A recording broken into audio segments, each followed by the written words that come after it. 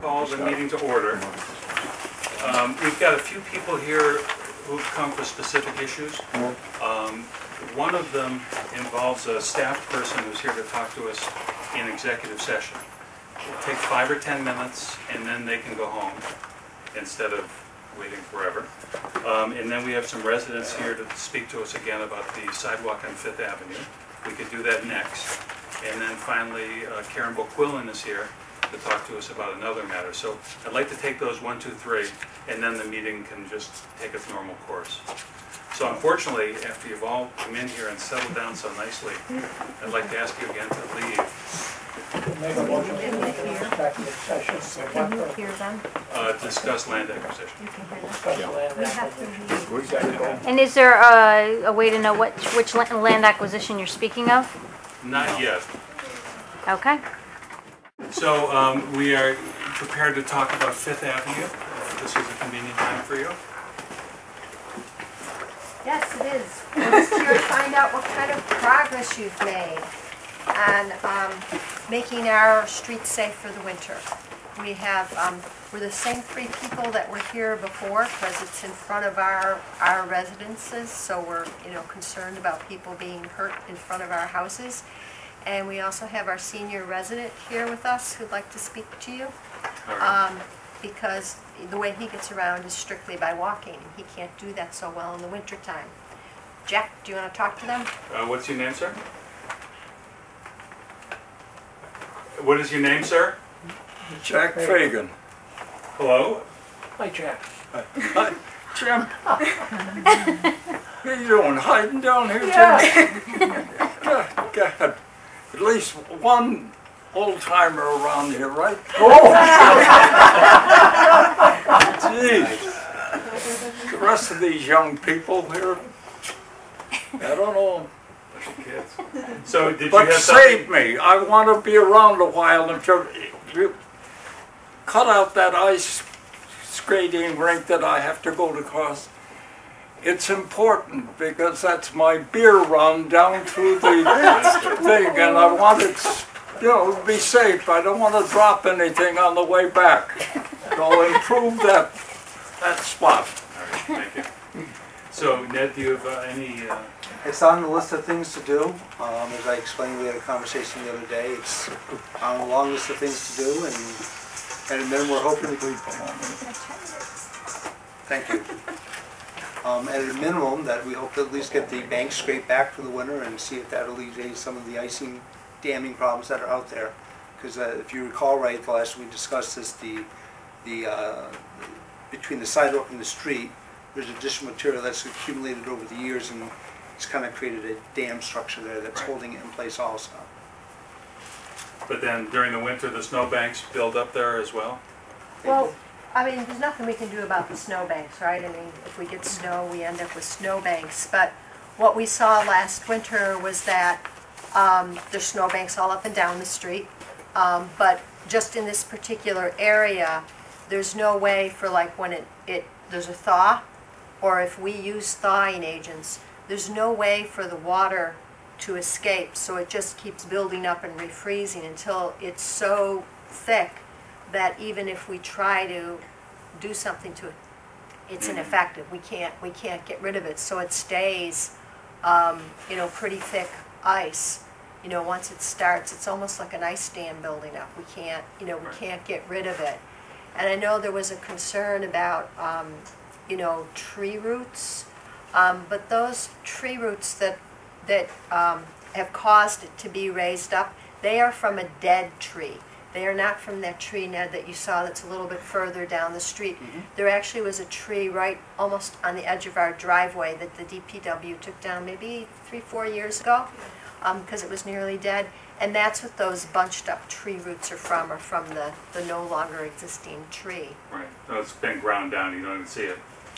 You don't see the stump, but you still see the tree roots. They're up higher. And one thing that Ned and I talked about, and this is just so preliminary, it's for most of the people at the table, it's news to them too.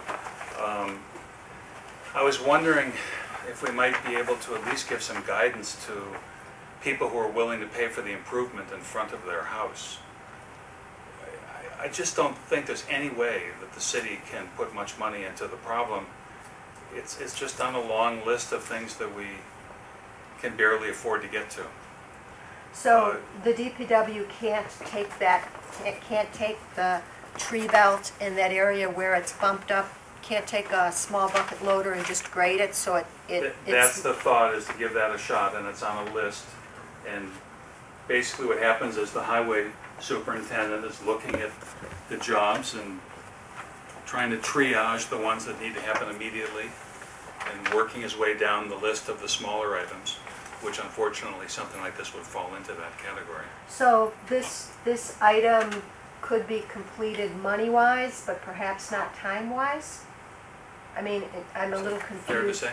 Well, a full sidewalk reconstruction might be more difficult monetarily wise versus cutting back some of the existing buildup on the green belt and so on, and moving some material around would be an easier fix right now, and that's kind of what we looked at programming in for this fall to see if that alleviates the problem first.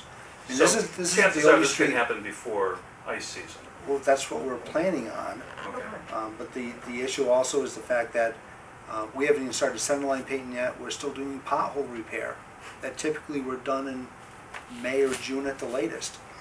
And it's a matter of we don't have the resources to take care of our infrastructure that's falling apart. Right. And sidewalks is part of our infrastructure. Every year we lay off 1, 2 people. We have for years. As the budget contracts or doesn't expand, while our expenses do expand for insurance and everything else that we pay for. I don't think there's any way that the sidewalk is going to get reconstructed. We weren't anytime asking soon. for that. I understand. We were asking for it to be graded. And we actually, before we came here, at least at number 5 and 7, we've had several landscapers come and look at the situation to see what we could do.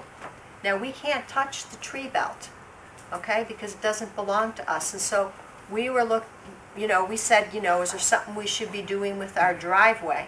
And what we had them say to us, anything you do to your driveway, it won't matter because you have that at the end. There's a dip in the sidewalk. Because there's a dip, and whatever comes down there, and there's a gradual grade, whatever comes down is going to end up at the bottom of that because the tree roots, and there's a piece of, we have one small section of curbing on the street, and that curbing it makes it higher than everywhere else, and you can see it. I've made a DVD for anybody who wants to see it and can't get it on their computer. You can watch it on your TV at home, and you can see that the rest of the street, because she snow blows the whole sidewalk on the street right down to Jack's house, and so it gets the same treatment all winter. And you can look right down the street and go, oh, it's all dry pavement there, and it's a skating rink right here. All right, so all we can say for today is it's on the list. It sounds like they're making an effort to have it taken care of before ice season. Doesn't appear that we can give you at this point a week or a day when it's going to happen. Is there a way that you could let us know when it's going to happen? Like you could send us an email saying, Well, I have okay, we're on it. I have one person's email address that sent me a link to a video. That would That's be- yours, okay. that would be- So I have that one that I can send an email to once I talk to Richie to see where it's at on the list. I just don't know where it is. Okay. It's on our long list of things to do. So I think that's all we can offer you this Okay. evening. But it sounds like there's a good chance this will get taken care of in time for winter beer runs. Groceries too. Groceries, and groceries. Okay. I didn't hear that. All right. All right, I think thank you only get you. down to Stop and Shop. Thank you. Thank you. Okay, and then the last Oh, thing. how the hell I'd like are to you? move to take Looking great. number 1 under old business out of order. That's the fee reduction for handicap placards. Yes. Is there a second? Second. All in favor of doing that? Karen is going to report to us on the ad hoc committees meetings. So we did meet on September 20th with the Committee on Disabilities. So Mary Ann and Ruth and Patty were there, plus 12 other people. And we talked about it for about an hour. It turns out that even though I was trying to explain that what the board wanted was a financial needs approach to either a permit discount or trash discount, whatever, it became apparent that they are quite fixed. I say they, those three people. Diane Lake was not in attendance. Are quite fixed on the handicap placard or plate qualifying someone for a discount, and that the senior age would be reduced to 60 years old. And when I suggested that in terms of a financial need approach, one place we could start would be to just qualify all the ones that are getting the exemption under 41C, because that's already a system that the city is using. And the response was, no, that approach would be vetoed. You know, they would not advise that. It's apparent to me that they're not looking at financial need, they're looking at the handicap standard and also the 60-year-old standard. Patty Shaughnessy is actually willing to go beyond and look at what else might qualify people for a discount. And we won't be meeting again as a committee until Mary Ann returns from some traveling October 26th.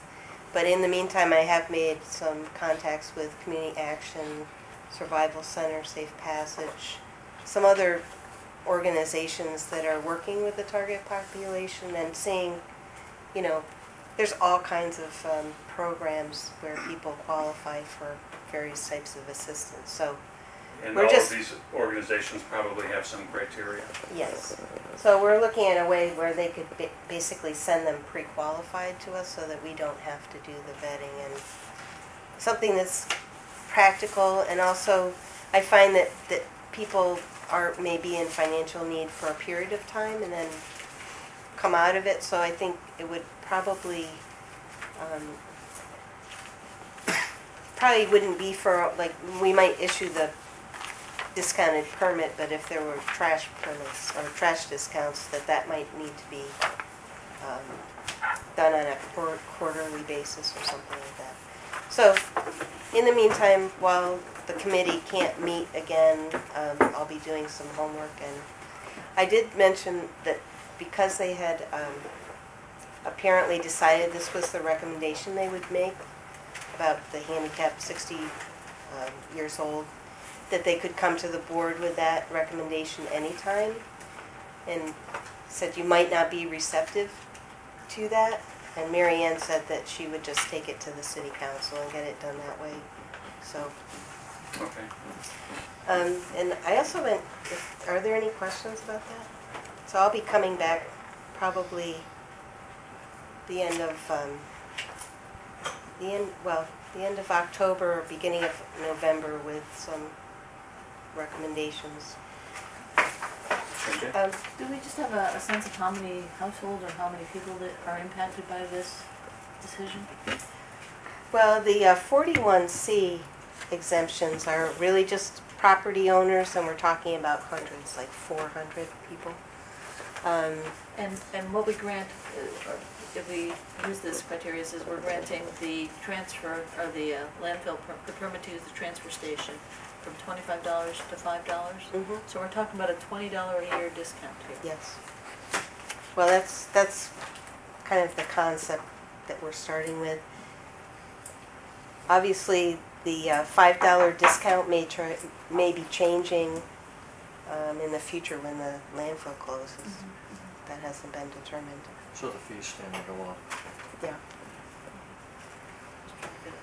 Scale, the scope of the number of people. Yeah. So that, when I say there's so many different ways that people qualify for assistance, there are all different bars and thresholds. Mm-hmm. So we have to look at what would be practical.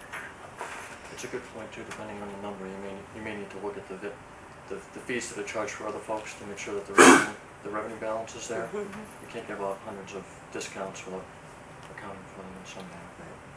But I guess I'm also thinking about the number, the amount of staff time and energy that's being put in to research this. And it's a big impact, you know, okay, it makes sense, but we're talking about a relatively small impact. Yeah. Well, so community action, they actually do deal with most of the people who need some kind of assistance, and they were talking about hundreds of people, not thousands. Jim? My original statement stands. Just because you have a handicap sticker doesn't mean you need a discount. I mean, some people with a handicap sticker make $50,000, $60,000, $70,000 a year. And why would they need a handicap, why would they need a discount on trash? So it doesn't make sense. That approach doesn't make sense. The only approach that makes any sense is a financial one. And I am all for giving a financial one. But I would, a carte blanche for a because you have a handicap sticker? No. No, I don't qualify. I have a handicap sticker and I don't qualify for a discount. Ambro? Well, I support Jim's statement, and I also support the fact that after the solid waste committee supported by the mail, we move forward on a means-based discount, and I would like to see us continue in that direction. It may be part of the problem that there's a vacuum, because we haven't done that. That was one of my questions for tonight, is where are we in terms of moving forward on the other recommendations? Yeah. Can I? Yes. I was thinking about it, and I agree with Jim and Ro. There's not a logical connection between the handicap and low income. But part of resolving this is to make sure that the handicap sticker does qualify you for special parking, perhaps extra assistance, the concierge level, option for another vehicle or a neighbor or a friend using their sticker. Actually, we do have the handicap and disabled permit that's through the Council on Aging that allows caregivers and caretakers and people from out of town to assist. But there are some restrictions, don't they have to be Yes. a relative? No, they can be a care. Out of town. Yes, because So the next assuming door that if neighbor you're in would call. town and you're bringing your trash to the transfer station, you can afford to buy a permit, a regular permit. Even if you're taking your mother-in-law's stuff with you, if All you're a right, resident. So part of resolving this would be getting our policies in order. Yes. And then the other thing my wife suggested is sometimes her career was in special ed. Sometimes she thinks there should be a category called special circumstances for people who just don't drop neatly into it's just a thought. Yes. But there could be a catch-all called special circumstances, which would be totally decided on a case-by-case basis. That's all I have for. Okay. Would that be decided on by a committee? Could be a committee, yes. Yes. But there'll be a lot of people wondering if they fall into that. Well, it's just a thought. It's a spitball here. Does anyone else have a question or comment for Karen? I have a very quick update on the bag program, if you want that. Just where we are. And I've got some little pictures I hope you can see. I want to just review the permit sales, the bag sales, the trash and recycling tonnage, and a few other things. So this little chart is for 4 years. It's 2008 to 2011 for a 3-month period, which is June to now, which is our permit sales. Right now we're at 89% of what we were last year at this time, but last year we started June 1st selling the vehicle permits. This year we started July 1 because of the transition with the bags. So basically you can see the seniors are, we're at 100% of seniors already, and we're selling a lot of residential permits, so we're not losing a lot of customers to other options at this point. And with the bag sales, and it says bag stickers, but it's converted. This scale doesn't really help, but right now we're at about 96% of where we were last year. And Bags per stickers. yes, and it's about $20,000 per month, which is where we have been. We will not have clean data for a couple of months because of the, we're still switching out stickers for bags, and that revenue had already been collected, in the past, and, we're just giving out bags. So I'll keep updating the data as much as I can, but basically we're kind of on track with bag sales.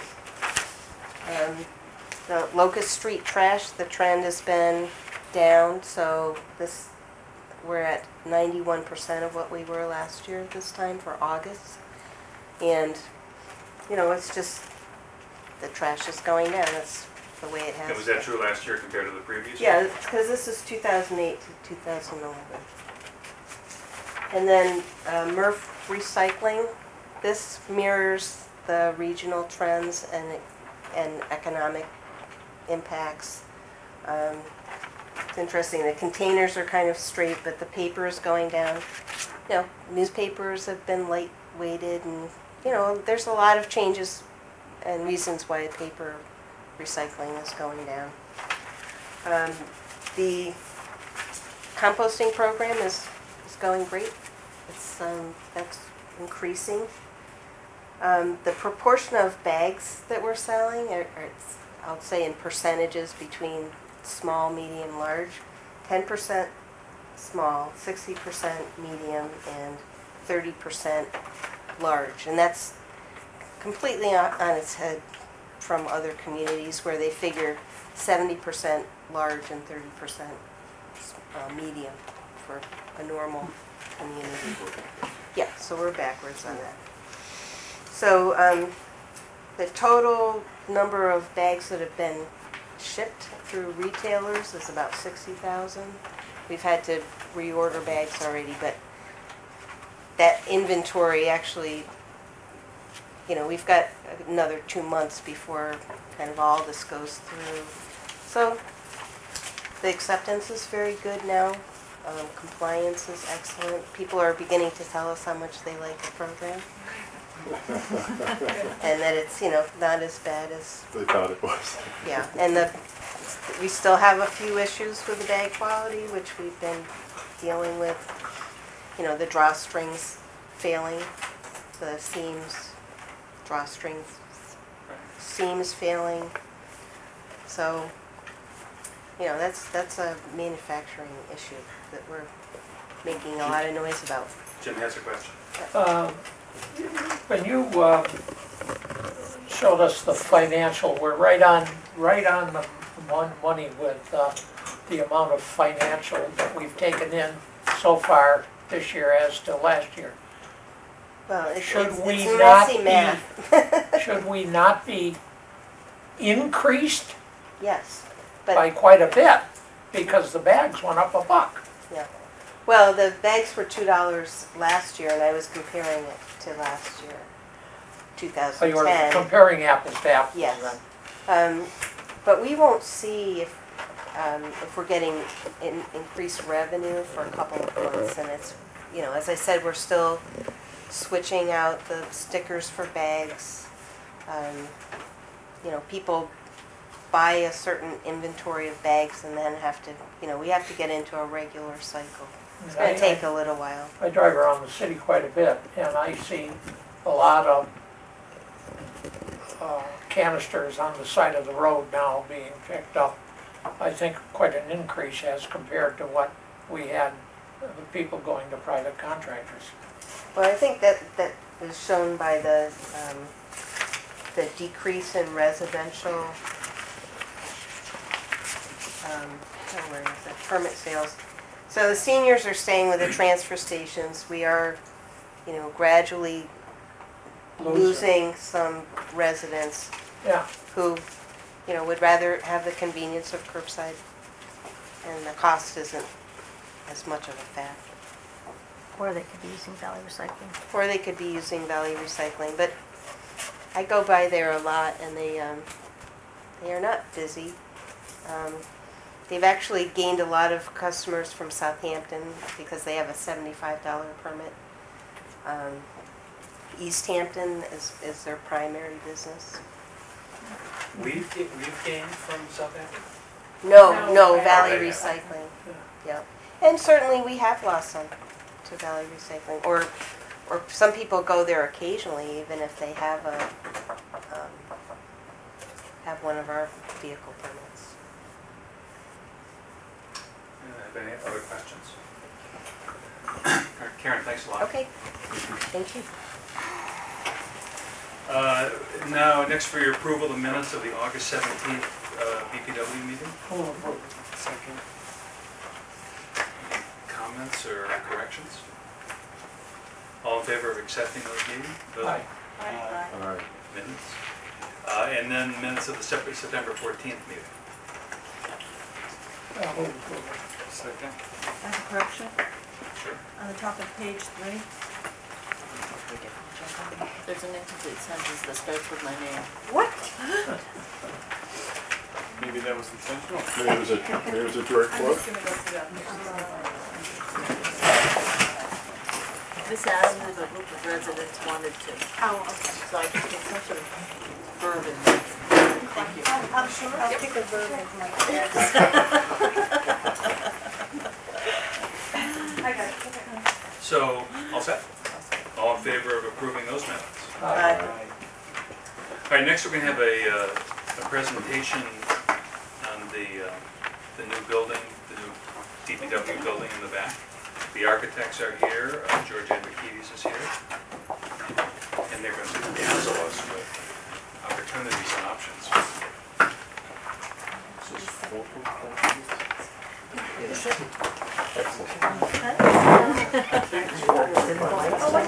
Okay, where's the peanuts and soda That's right. and popcorn?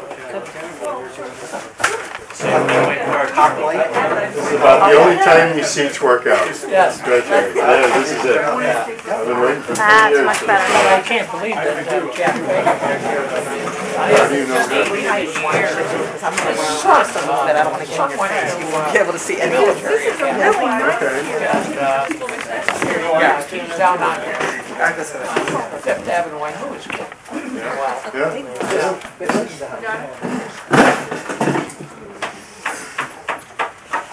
Sounds like he needs a ride in the winter.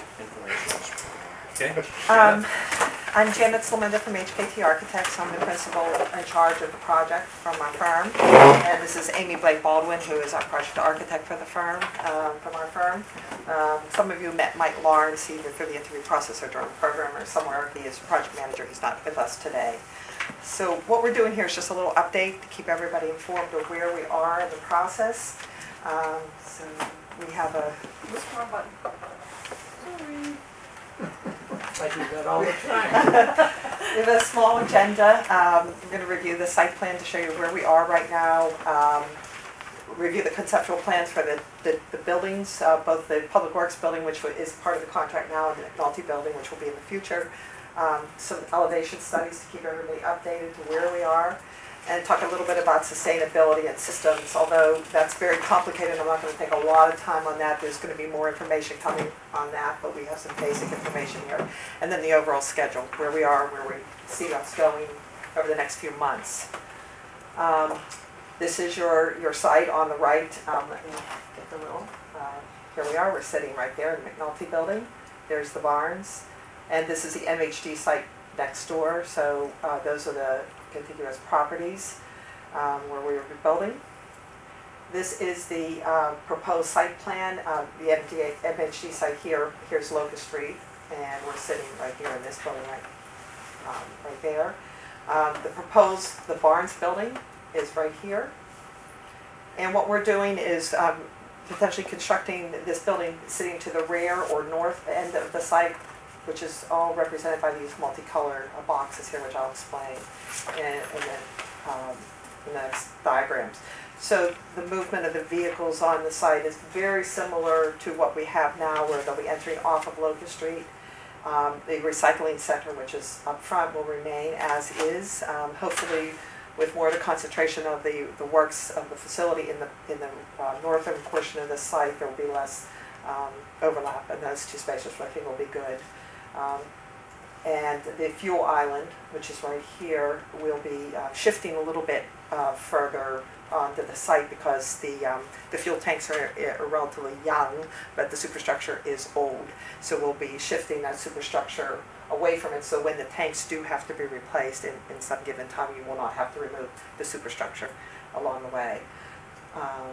And then these two gray structures back here are your salt and sand sheds, which will not move as well. So those are all sort of the fixed pieces that will remain on the site, and everything else will change. I mean, it will, you know, the movement of the vehicles, where the parking is, and all that. And I'll just kind of drive you. And if you're in a vehicle, you have multiple ways to go. You can come and fuel and circulate, you know, out of the site, whichever way. Even turn right around and go out.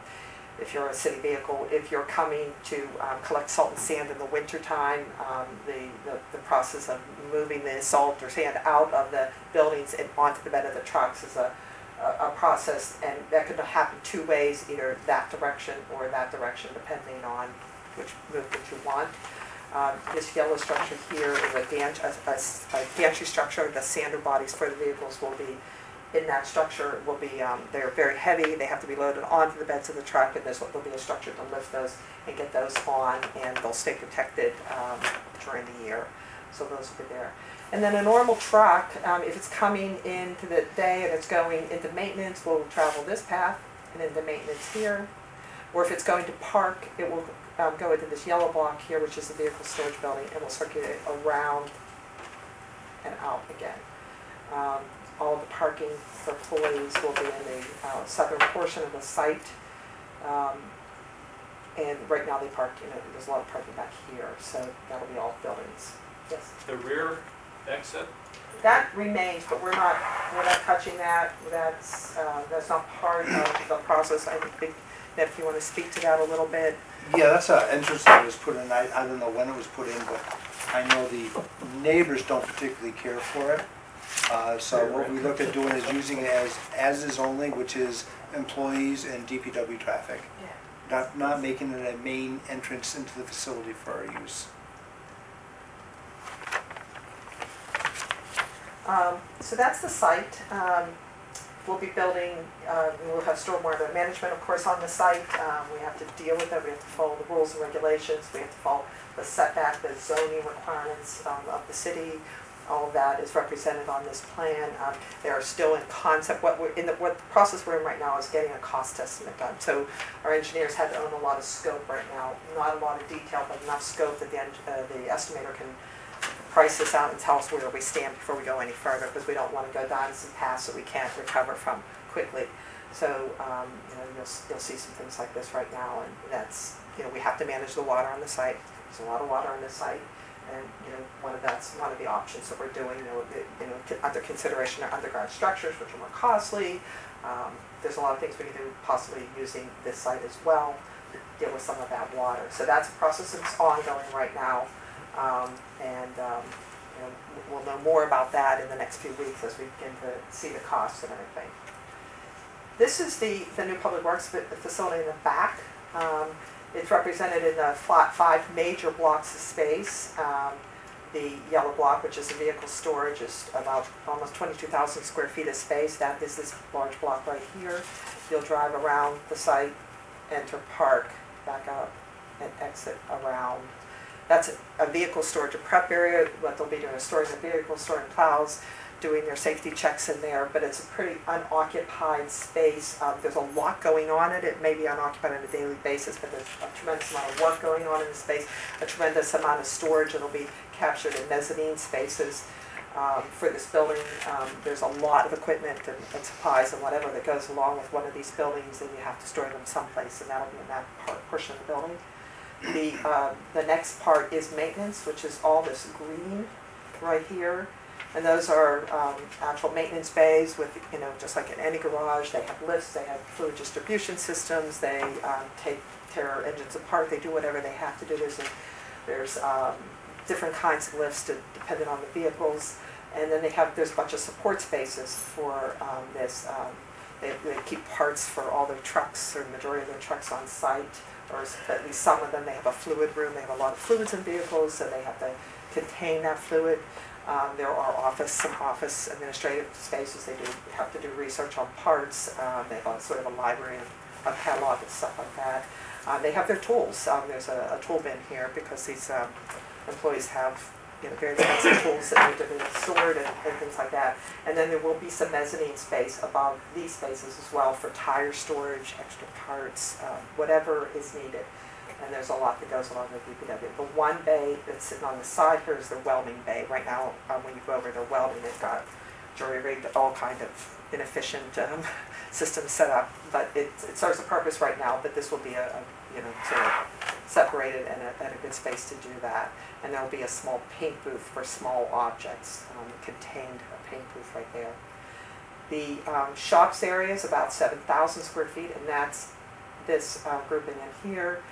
And the different divisions that are in there, highway or water or central service, they all have a small individual space that's defined by just essentially a gated system, like a chain link fence system that will separate the different divisions because they all have different needs and they don't have tools that cross, and you want to keep them separate. The water department stores copper and expensive items. You don't want those sitting out. You want those secure. So they'll all have it. That's a wide open space that's subdivided, and they'll be able to ultimately within their space rearrange their things as they need or as it needs change. But they'll have shelving in there, bins, pegboards, whatever they need. We program individually with each of these departments to sizes. There's a shared shop area right here where they'll each have a little bin so they can keep specialized tools, but they'll share all the workspaces, the common spaces. So that's a big savings, no duplication of spaces for them. They also have direct access off the vehicle storage. So for instance, if they're bringing in a piece of equipment that needs to be off the truck or brought in, they'll be able to bring it in and bring it to that overhead door right into that space. So it's pretty efficient. It's a matter of rearranging the cars for that day, or the trucks for that day. And then there's some support spaces, mechanical spaces that we need in the building. We're also, right in here, we're having the city electrician and the city plumber. They'll be located there as well. So each division is sharing the space, but they also have dedicated storage, which is important. They work, they have different rules, different responsibilities, and different equipment. The color here, this kind of brown color is administration, which includes some office space, conference space, a lunchroom and training room, and then all of these are toilets and lockers, showers, toilets, lockers, sinks, all the things that provide support to the staff. I mean, they have some pretty dirty jobs that they go out to do, and it's really good that they have a place to clean up and put their personal belongings in a safe environment. So there's really only 2 offices that are occupied, the water department and the highway department at this point. And some administration space, hopefully in the future when the McNulty comes, that'll change that mix. But we had to accommodate at least those 2 people right now. They do office work and they need an appropriate space for that. The last piece is the wash bay, which is this blue piece on this side right here. That is going to be an alternate to the project. It is currently not in the budget, but we are planning for it. So we're doing a space planning. We're going to put it in, hopefully bid it and see what it comes in at. And miraculously, the bids, depending on where the economy is on that day, it's a possibility that wash bay contained wash bay will be in the project. So that's base. So the total without the wash bay is 49,323, and with the wash bay is 52,300 square feet of space. It's a very efficient plan. There's not a lot of corridors, and we're trying to tighten it up as much as possible. Other question? Yeah, I do. I had written that down, the automatic truck wash. Right. Is quite a concern to the Department of Public Works, especially with their sanders. They go out in the middle of winter, they come in, these things, if they're not completely washed, under, in, out, everything, you don't have a truck next That's year. right, you do. So, This is is- that gonna be an automatic, Well, this is not designed as an automatic system at the time, although the layout is for an automatic system. So, you know, the rooms are set up, and that's what we're planning for. The equipment itself is a very costly item. We're talking $250,000 for equipment alone for those systems.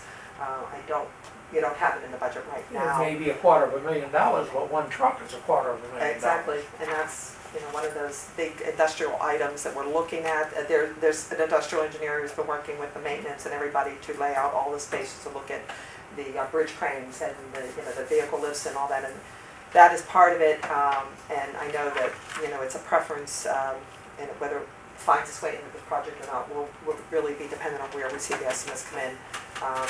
And we're certainly designing it so if the system comes in after the fact, or after, you know, say for instance, and you know, I haven't quite got my head around this one yet, but say the bids come in and you're holding a contingency of 10% on a $13 million project, and you don't eat your contingency. You may have money, and you'll know after a certain point where you're going to stand with your budget. You may choose to spend it.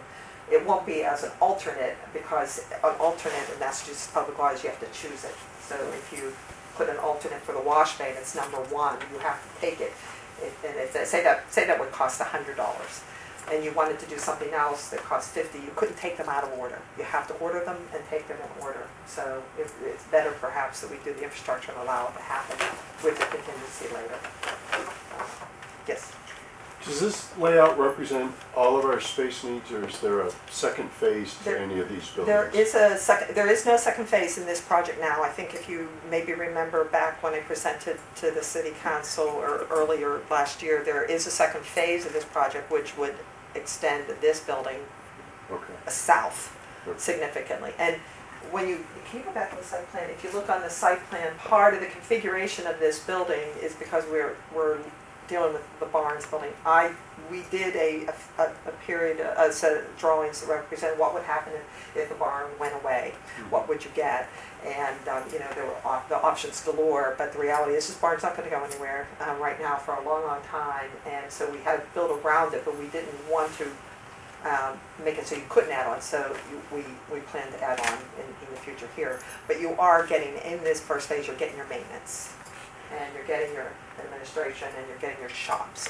So the biggest thing you're missing right now is vehicle storage or outside cold storage, which would be raised beds of piping, manhole covers, you know, things like that. And are we using the barns for that You're purpose? using the barns the full time. Okay. Right now, it's going to be as full as it is now, and it'll rotate vehicles depending on the time of the year. Right, the goal is to use the existing barns for large vehicle storage. The smaller vehicles go in the first part of the yellow area, which is storage building. If the barns ever disappear in the future for whatever reasons, that is an expandable building. It doesn't be a prefab building right now, and so that could expand to accommodate that need. We are structurally, this is going to be pre-engineered, and this is going to be conventional frame. But the exterior materials were going to be, you know, very affordable materials we will be able to add on to. So we're doing two kinds of construction. This dimension right here is almost 100 feet clear span, and that's a standard dimension for vehicle storage and prep area building. Jim? Ned, are we doing this the same way that they're doing the police station, where they actually have a guaranteed price and someone hired to see that they stay within the The police station is a construction manager at risk. Yeah. We are not. We're doing a conventional bidding with filed sub-bids, as we typically do our projects. Why can't we?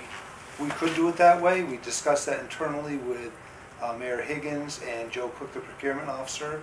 We decided that we would take this down the conventional bidding path rather than the construction manager at risk. The city's only done that for the police station, and the telltale signals aren't out there whether or not that was cost effective or not successful. It's a pretty healthy environment right now for bidding. Mm-hmm. It looks, you know, pretty good. We're seeing prices even out a bit more, but it's still a healthy environment to do this traditional process. We've done both, but you know, right now we're doing the standard process. which will bid, we'll have, up to 17 filed sub-bidders, and the general bidder is in the categories prescribed by Massachusetts general laws.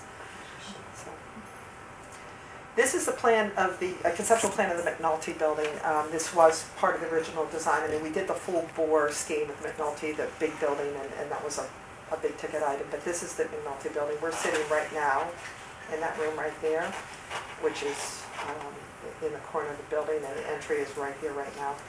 What we're doing for this is we're trying to minimize renovation work in this building. We don't want to trigger too many code issues, so we're trying to just tie it as little as possible. And the only, other than putting a new vestibule, which is required with a lobby required by energy codes and the massive building, but we're taking the other side of the building. It's adjacent to the barns, if you imagine the roadway going back to the fuel island, and we're popping out that edge of the building just under the roof line. It has those recesses, and we're popping out there to gain enough space to actually do this kind of a meeting space in a more comfortable environment where it will actually have good seating and whatnot. So that's that. But the concept is to bring people into the building and create a decent enough waiting space that people can be served, and this will be all administration. And they'll be kind of stopped, and they'll have a window that serves them much like they do now, but in a more controlled environment. And then everything else is relatively private to the entire department. So you'll be brought back as needed or taken back to engineering if needed, but the majority of the public will be here. All the administration staff will be together to cross-serve everyone. So that's the concept. And then you'll connect through, in the back here that engineering is now, that'll be a series of spaces, toilet rooms, mechanical, print rooms, and a small conference room for day-to-day working meetings. And then the back area here, this is engineering, and this is other pieces of administration here. So administration kind of moves around the building a little bit, but it's not that choppy, it's not that big of a building, so it's not like you're getting lost in this long line. A lot of what we're doing is driven by our restrictions on this side of the building, because we're adjacent to homeowners on that side, and not wanting to push out into the major pathways where the cars are moving. So, how far is that going to extend? Is there cherry trees back there, George? Is that the? There are 3 cherry trees on the other side of the parking lot. Unfortunately, those are going to be cut. But that's it. It's sort of where the parking lot is and a little bit further back right now. We Just did a lot, beyond. we did a lot of different plans. We rotated it, but in the end, this looks conceptually like the best way to achieve to meet the needs of the department. Again, this is conceptual. We are not taking this design any further than what you see here. The estimator will be doing a cost per square foot estimate, so you'll have an idea of what this will cost. 3 or 4 years, anything would could happen. So. But this will bring all of the engineering people that are down in the water department, eventually down here, everybody under one roof, which would be ideal. Everyone would be here, and that would be the overall goal is to consolidate and get those people all to be working together under one roof. Could you outline the footprint of the existing building as opposed to? Okay, so that's this, I see. and that, those things are the dotted lines where the overhangs are. Okay. And imagine one running north-south here. Okay. We just pop out to that wall. Yeah. The structure, interestingly, goes across that window line, and so it continues, and then it's posted down between the window where you would see some deeper framing, and they post it down there. So it's a pretty relatively simple construction to do. It's not like they ended the structure and they tacked on those edges. So the structural engineer is pretty comfortable with moving that. He just has to, by new code, he will have to sister onto that framing and do a little upgrade because the building was built so long ago it doesn't meet current. But as long as we don't do a certain threshold of repair, we can only do what we have to touch. So that was deemed the best way to do it. And it keeps so when you have a meeting in here, you come in, you have a nice waiting room, you have access to the toilet rooms, and you're right into the meeting space, which is what, through a series of discussions we had, what was preferred here at the department. So that's McNulty. This is the elevation studies. We might want to turn the light off just for a second. Even that overhead light, it's the upper one. Can you use that?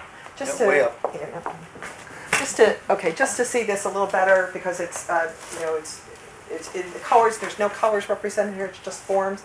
This is the scale of the building we're seeing. You can see, little people popped in here. You can see the scale of the people and the vehicles compared to the building. These buildings are, you need some decent heights for these buildings, but they're as low as they can be to achieve it. The tallest building is the maintenance, because obviously lifting these vehicles, they're big vehicles, they have tall pieces to them. So this is the building from above, and then Amy, there's a little video that we'll shoot that you can see if it works. You can see as if you're, driving around the building, you're coming along the side, you work around that way. Is the vehicle storage area heated?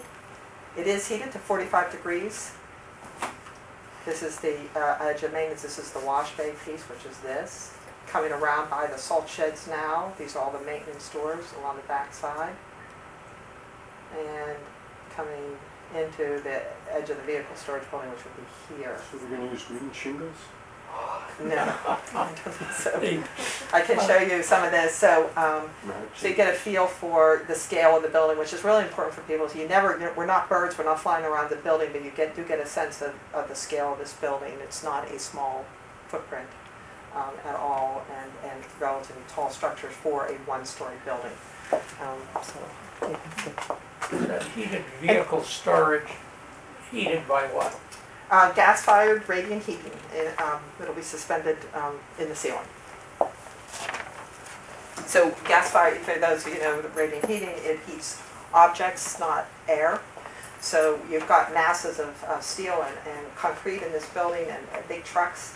So it will heat the objects and not the air. So it's a very efficient way, very good way of heating these buildings. And when there is a CO event, for instance, and all of the rooftops would open. These are skylights, by the way, but there'll be rooftop units up there to ventilate. There's louvers on the sides. When those doors open to do a CO event, and the building goes cold quickly, when those doors go down and everything closes down, that will heat up relatively quickly because the heat will still be in the mass. So that's what we've been doing for those. This part of the building will have a more conventional rooftop unit with heat recovery and things like that. So this is 45 degrees, no air conditioning, The only piece that will have air conditioning is this small section right here. Again, we got to turn this light up because you can't see a thing, and but these are little snapshots that you can see. And again, no color rendition. It's just materials, and I have some materials that I'll show you of what you'll be seeing.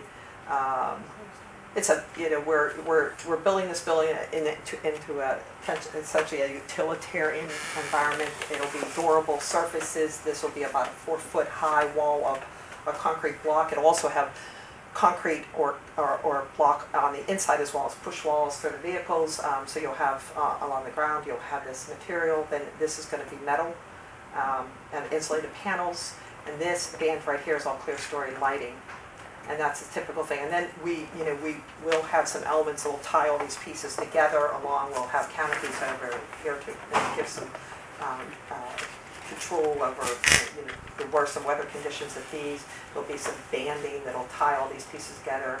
We'll mark the entry so people know where to go through some materials. Same kind of metal materials, we'll just change out the materials. And that here, this will be the administration building where there are people. We'll give them plenty of light so that they do not need regular overhead lights for the most part of the day. They can rely on the windows or the skylights, clear story lighting. What's a CO event? A CO event is when all the vehicles, turn on and they're all chugging away and they've got, that's a CO event, and it'll trigger the louvers to open and the rooftops to open, and it'll pull all that out. It's dangerous. There's a threshold. There's a threshold. So right now you don't have that, and you should. I mean, these buildings would. So these are all, insulated doors with some vision lights in them. This is all clear story lighting all along the building. All these elements here, entry.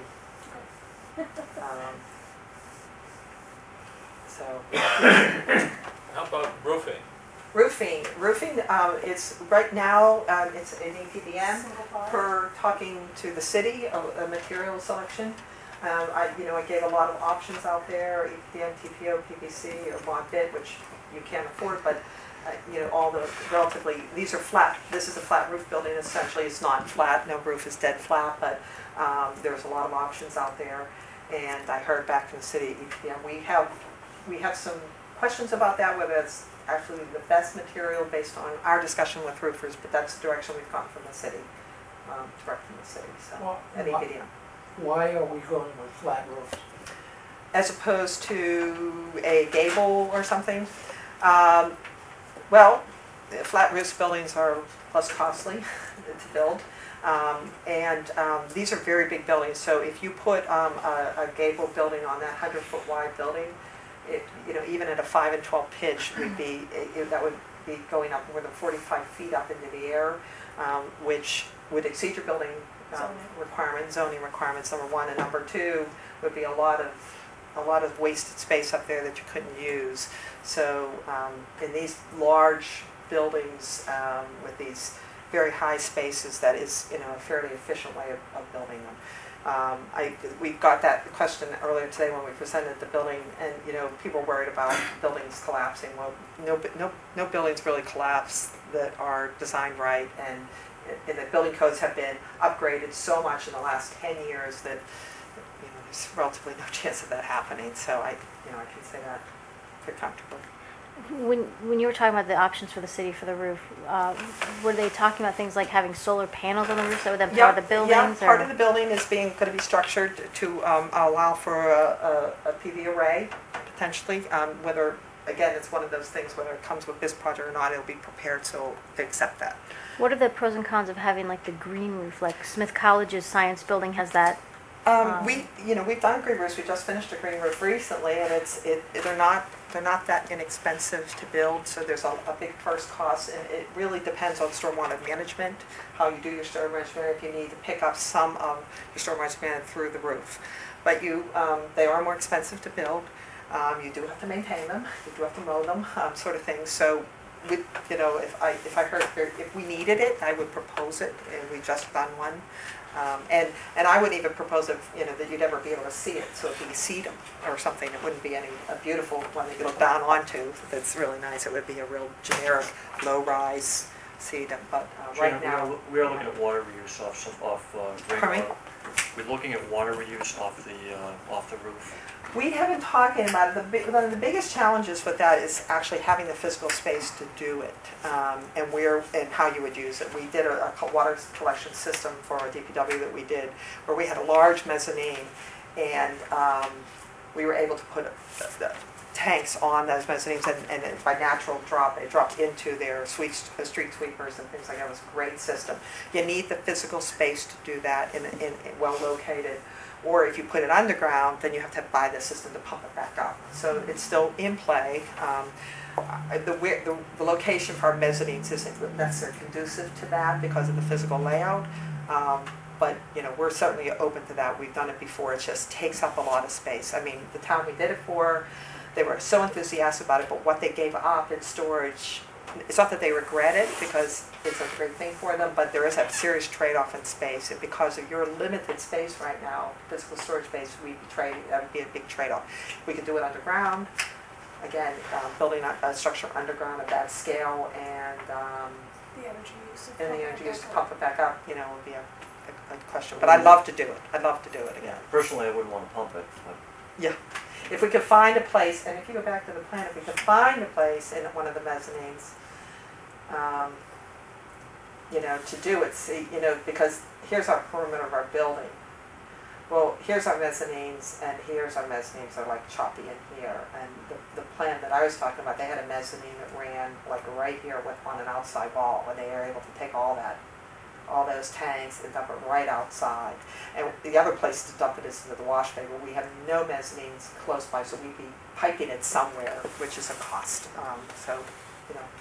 There's lots of great ideas out there, and even that's one of the ones we've done, and it was a great thing. So, maybe what we are doing right now, this may help us decide, Jen, is that we're having our code expert look at the building and try to see if we can not play with, but look at the different ways of building the building and find a way to increase the amount of mezzanine that we're allowed by code. And normally, it can be only 1/3 of the open area from which it's contained. So if we want to increase that, to provide something like that, then we have to move into another building type, which may add cost. So it's a trade-off. So.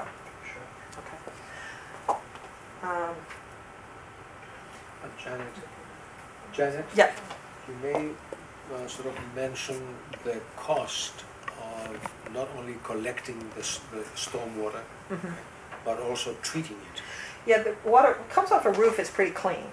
Amazingly, you really don't have to do a whole lot. What goes into the ground has to be treated a lot more. So the water on the roof is relatively clean. You know, you put into tanks with relative ease. So that is actually the best place to take water off of this site and use it as opposed to anywhere else. But there is some cost. You know, there is some cleaning of it, but it's pretty minimal off the rooftop.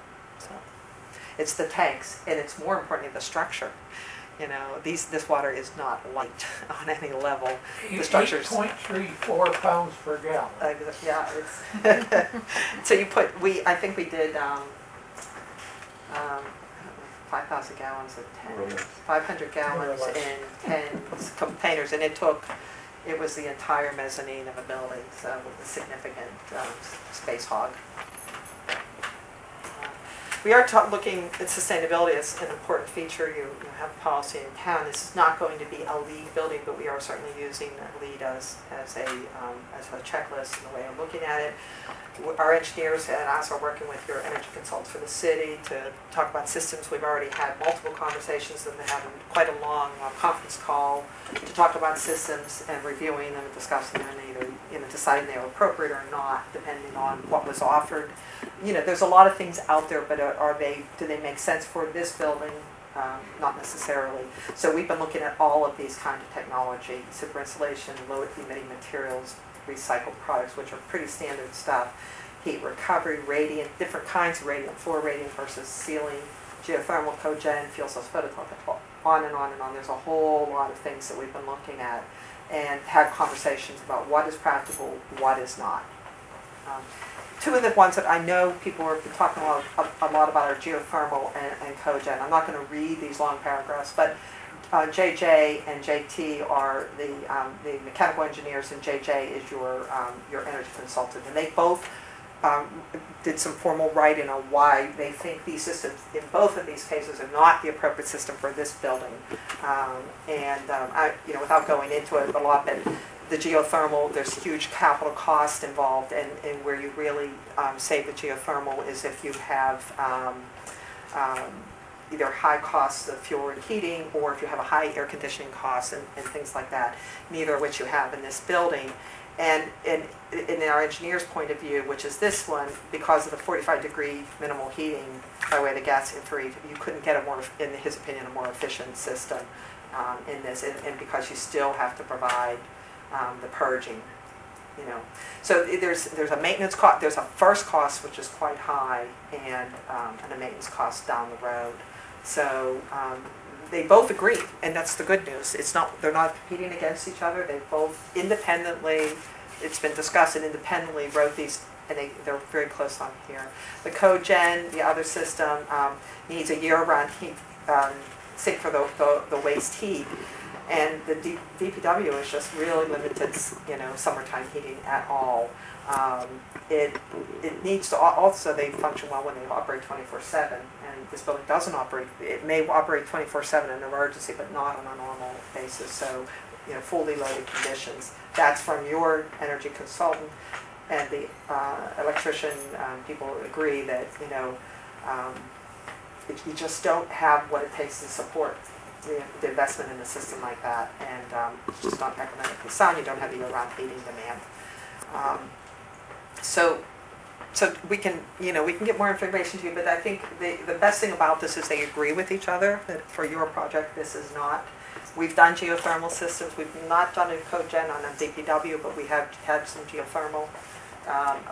They had a bigger administration portion of the building, and it was sort of a demand, but it was a very expensive payback period.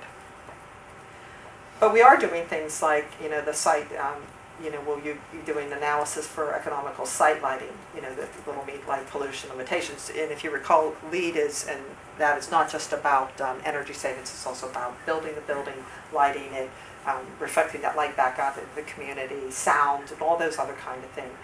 We've talked a little bit about the stormwater, we talked about bioretention cells to reduce the size of the basins, and we want to be careful how much land clearing we have to do to do it, but we still have to meet the code. There will of course be no irrigation on the site. Everything will be native plantings. We do have to do plantings, and they will be natives and hardy kind of stuff. We'll be looking at the materials that we select and how they are actually built. So we're going to make it so that the contractor is responsible for making sure that they have a waste management plan in place. Our products, we're going to pick as many recycled content products as possible. That'll include the concrete, which will have fly ash in it. Try to select products within 500 miles, although I did explain to someone that if we need a product and they don't make it in the general area, we can't go without the product. It's just not going to enter into the discussion. There are certain things that need to be done. If there is any wood in the end, we'll make sure it's certified wood products, and the roof will have a high reflectance, property, so it'll be essentially a white roof up there. And we talked about the structure will have a plan for the future photovoltaic array. In the building, there's going to be low flow shower heads, dual flush water closets, all that kind of stuff you see, low flush urinals, self-powered labs. We're looking at some gray water and solar thermal, trying to determine in your community, in this building, whether those things are worth the first cost and the upkeep of some of those systems. But we're going to be making sure that the indoor air quality is during construction is really good too, so that when we start the building, it's a cleaner, friendly building, low emitting materials. We're doing a lot of skylights and clear story windows to reduce dependency on artificial light, especially in the vehicle storage and prep areas, places like that where there's very little people action, but you need to see when you need to see, you need to see. But during the daytime, people are coming and going and getting in and out of their trucks. We're going to have light where we need it and use the rest of the clear story and the skylights to do the general lighting. Same in the administration building. Plentiful windows and some clear story lighting. The building will meet the Massachusetts Stretch Energy Code, which is mandated here in Northampton. We are looking at a 3-inch insulated panel, which has a 7.6 R value per inch. We'll be buying a 3-inch product, which will put us up over 22 for the R value, but the Massachusetts Energy Code requires 16.6. So it's going to even exceed the Stretch Energy Code in Massachusetts. So it should be a fairly very energy efficient building in just the materials themselves. I'm not going to go through all of this for the mechanical systems, but we have code required elements to it, ventilation, things like that, and then we have all these different buildings were developed through discussion with your energy consultants and with the engineers what makes the most sense. But anything they do will be selected, will be energy efficient, will have it full economizers that will provide some free cooling in the shoulder seasons. Anything that we can do to reduce the impact of the energy needs on the community. What else? Ventilation, obviously we have to ventilate these buildings. These buildings have to be safe. The tailpipe exhaust system. Yep, there'll be of course a tailpipe exhaust system in the maintenance, which will also be really good, certainly for the workers who work in these really tough environments. There are also, between each of these building components are vestibules, so that'll keep the energy either in or out, depending on where you are, and will keep the odors and the fumes that are in these buildings from moving through into the spaces where people are actually living, which will ultimately lead to a healthier environment. Here's the schedule. Here's where we are. We have the cost estimate. It's due at the end of next week. We'll see where we are with the whole project. the plan is to, work on, we are in a state, we have finished design development. We are going into the construction document phase, which are the documents that will go out to the bidders. Looking to 50% in November, and then with following with a cost estimate, and then the remaining of the drawings are done through January, and with the updated cost estimate at the end of January. Putting the documents out to bid on March 1st. There's at least a minimum 6-week process for bidding of the building. So that'll go on through April. And then we'll be negotiating the contract, hopefully within our budget with the selected bidder for at least a month or so, depending on how the city operates.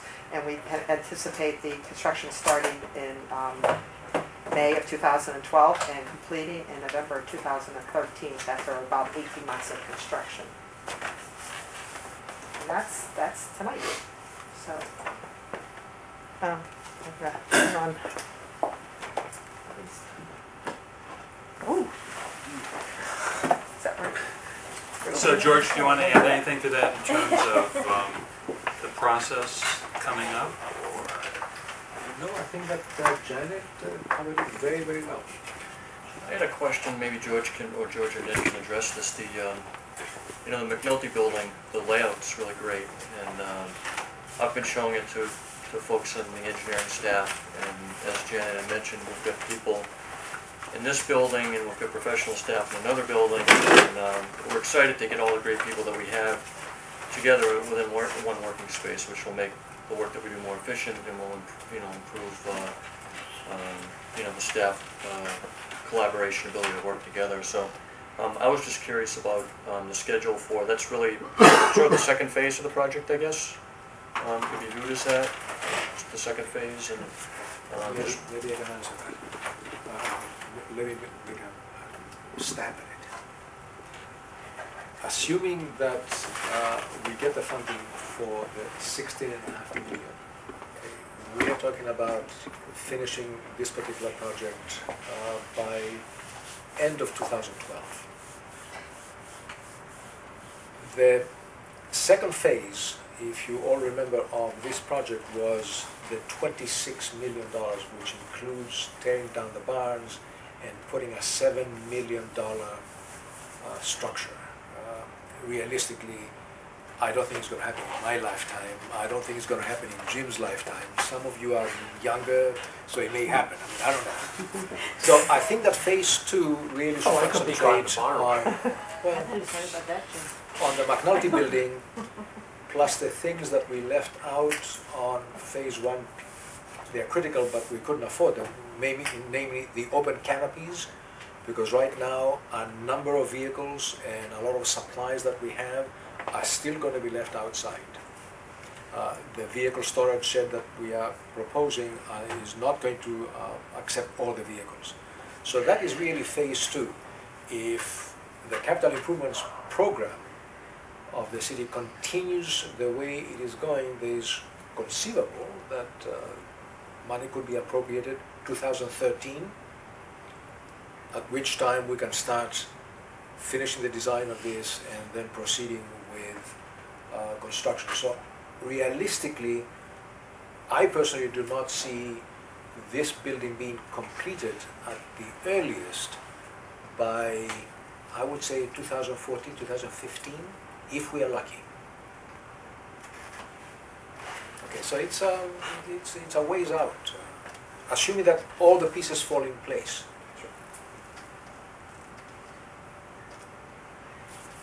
And do you need, or were you hoping for anything from the board this evening? Personally, what I would like to do is get a feeling of the aesthetics. I mean, are we moving in the right direction? There's a lot of detail internally. If you need to spend some time looking at them before you can make some comments. But generally, the building right now is taking a form in some shape. Are we going the right way? Do you guys like to see towers or whatever? I mean, it's don't forget, we are dealing with an industrial building. I am getting a bit excited looking at it. I think it looks pretty good. I know, it's silly, I'm liking those little wood things sticking out and the band. Well, you know, they may or may not be wood, but I'll tell you, I brought some stuff just to, oh my goodness. We'll pick it up later. Let's just let it- But I was telling Janet that it might be not a bad idea if we had the metal panels be midnight or sky blue, and she said she's gonna quit. So, I just brought you, these are not colors for your project or whatever, but I did bring, just so you understood what the insulated panel looked like. These are the insulated panels we're looking at. Multiple companies made it. You can see the insulation. This is Kingspan. So you have a metal product on the outside that is painted, you know, a selected color, and on the inside it's a finished product. So when the building goes up, it's finished on the inside already. What was the R value? This R value, I think at 3 inches is 22.6. And the stretch energy is 16.6. 2 inches wouldn't do it, 3 inches will do it, so you exceed it. And that's the continuous insulation. So that's the product that's, you know, goes together. You know, you can see the two pieces. There are joints that fit it together. So that's that product. We're looking at bases, masonry product. This is one of our favorite block companies here. So you can see there's some really beautiful block out there that is affordable to buy. They've just ramped up selections of material, so you can find some really lovely block now. Before, years ago, it was really pretty awful looking. Is that the outside? This is the outside finish. Oh, okay. Yeah, so and these come in lots of colors, and so whatever is selected eventually, and there's different finishes. So there's polished finishes, and there's honed finishes, and there's split face finishes. So these are all the same color product. They're just all the different finishes bring out the aggregates differently. So we as architects have spent a lot of time calling through the millions of materials out there and pushing people to make decent looking buildings. So we have good things. This is an example of the clear story lighting product. This is a CPI day lighting product. It's an insulated panel. It's a polycarbonate. It's a polycarbonate, and I don't. And insulated, so you're meeting our values. You're meeting our values, and that would get you light inside. And they come in two finishes, basically a clear and then a frosted look. So that would be all that clear story lighting. So it's a pretty simple system to put up. So that would be a system on top of. Janet, given the age of the barns next door, it's not. It wouldn't be shocking to hear this building was still in use 100 years from now. I would hope not. Would this does this type of siding have that kind of a life? They're certainly hoping. I mean, it's the joint that's bringing it between the two of them. The product doesn't sort of degrade. We don't build any, full masonry buildings anymore. It's not something anybody can afford, pretty much. But we're building.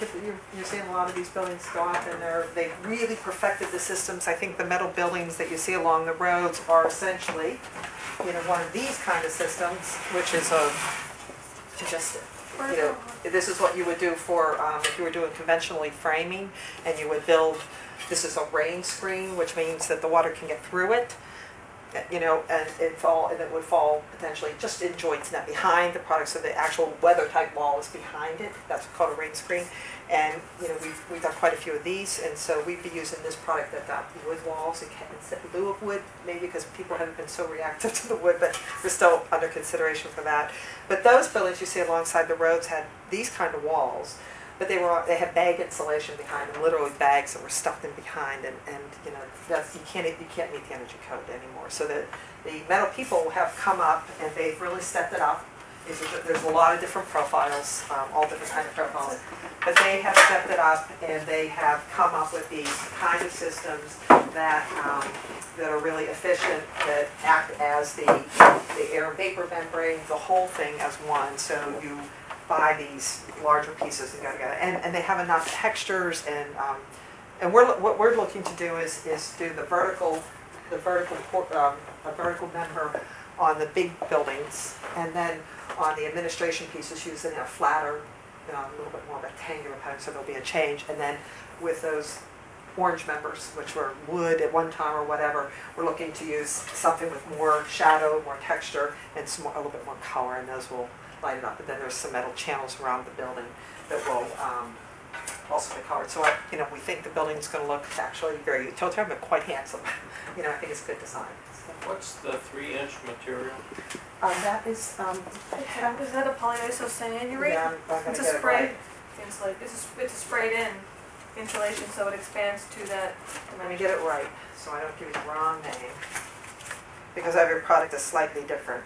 It's a polyisocyanaturate core, as opposed to mineral fiber or whatever. So this is the system we're using. And there are 2 gaskets that go into Right. those returns in that, so there's a double membrane beyond the metal that's at the joints. And these aren't structural? The No, the steel frame they is don't- supporting the roof? Oh, yeah, and there's a steel frame system and a girth system, horizontal girth system will support this, sub-girth system. So it's braced at a distance. These panels are quite large, though. They come, depending on the companies, and we have to because we have to bid this through multiple companies, we can't control either the pattern necessarily or the texture, but we can, by selecting the right ones, we can, it'll be about 3 feet, and some of these panels go 14 feet high, 16 feet high, so they'll be joined. So that's, and it, it's a pretty affordable system. You're getting all the insulation value, you're getting a durable product, you're getting a finished inside material. Now, the administration spaces will have drywall on the inside. You will not see the inside of the panel in those spaces, but it'll have the same insulation value. We don't do insulation in studs anymore. It's just not the way it's done anymore. That's gone by the wayside many years ago. Maybe wood houses might have them, but no big construction. All insulation is on the outside of the building now, off the outside of the structure. So that's the way it's done. It's been done that way for more than 10 years. Standard of the industry now. Yeah. Yes. It looks to me like not much light can come through this block, so how effective is this as It's pretty good. I wish I had some pictures of it, but it's very effective. I mean, we're talking about pieces of glazing that are continuous over 100 and some feet that are about 4 to 5 feet tall. I think that's 4 to 5 feet tall. So we're talking about glazing this big. So Sure. when you get into much bigger panels, you'd see light. It went up to the light, yeah.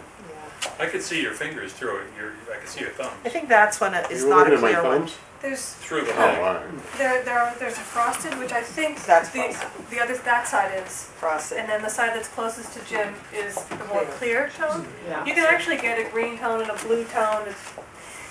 That's more for looks from the inside. I think what we would want to go for is more light. More light. Sure. So it's a relatively inexpensive, I mean, we could put lots of glazing up there, to seriously think, but you can't afford that either. So we look for a realistic product that's successful. The one you probably hear more about is cow wall. That you see that a lot, we are not specifying a product like cow wall. It's not as energy efficient, and it's a product for it's a different time, so there's a lot more products out like this nowadays are much more energy efficient, and that's what we'll be doing. So I think, Yeah, this actually comes with an insulating value. yep, and it's like that. So how are people feeling about the architecture?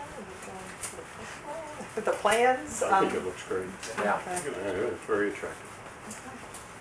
All right, well, we'll be working on it. Mr. Chairman, is that, Yeah, no, I like it better than what we saw the other day. Yeah, it's a little bit more time, yeah. Yeah. I think the 3D images help you get a sense of the scale and where the shadows will be and where the overhangs are, things we talked about. Just working to put it all together now. Hopefully the estimate will come in, and we'll be able to do it. But I think that, I don't think you'll have any problem being very comfortable with saying this is a utilitarian building, but it looks handsome. It's and it's got a good strong design sense, and it's very clear where you'll enter the building, and it'll protect. There is a lot of dirt that comes off these trucks and everything, and the lower portion of the building will be well protected. So.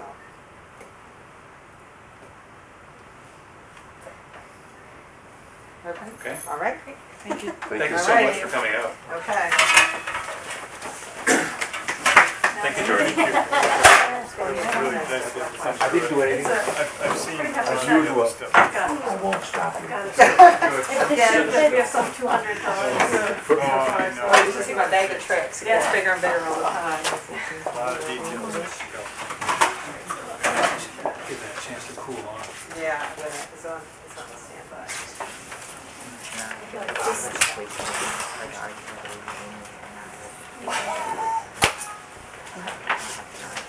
I don't know. It's just a lot of money. I just feel like it's working on it. I'll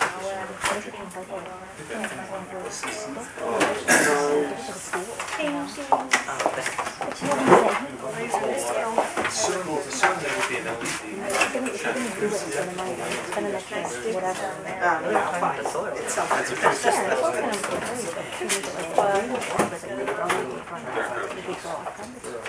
Theatrical way. Yes, I know. We are trying to find that. Some of the Yes, LEDs. we have, yes. That's what I was thinking. Okay, I figured once in a while, back at it with the one-year extension of water meters and electronic transmitters. Oh, yeah, that's right. To EJ Prescott. Move approval. This is our, I believe, our second and final extension of this contract. It's about $100,000 a year. I believe this is the second extension, yes.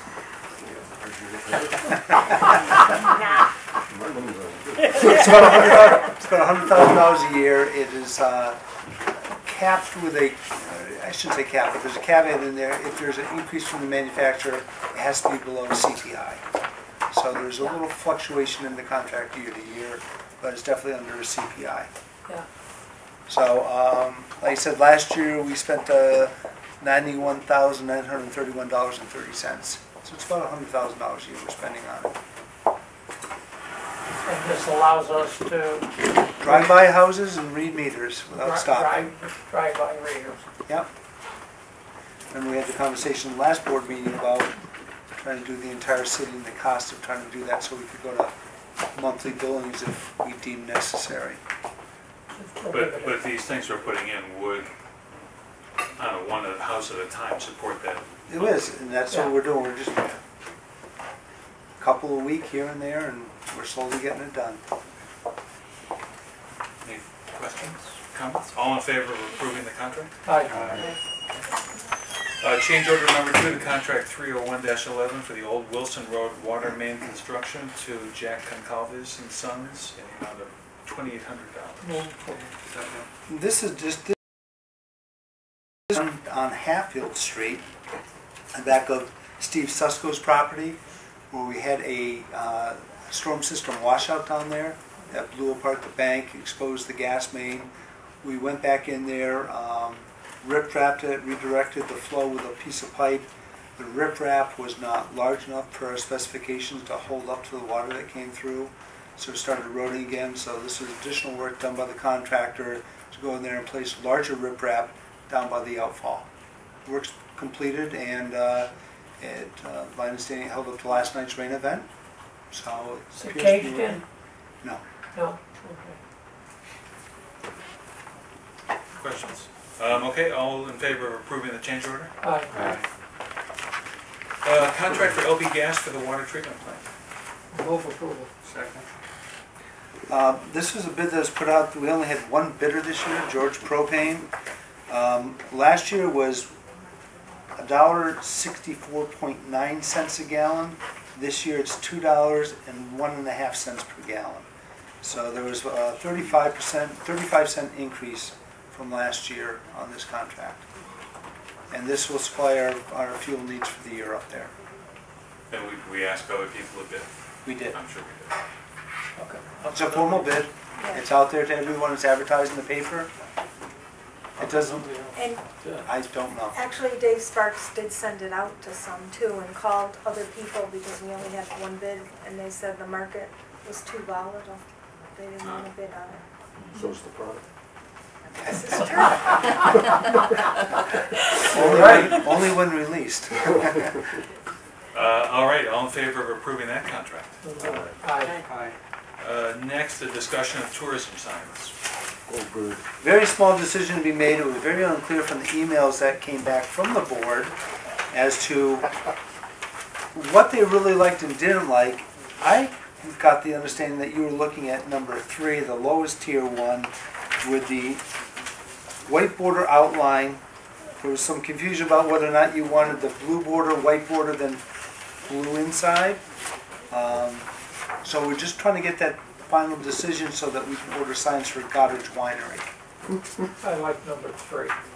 I thought everyone liked 3.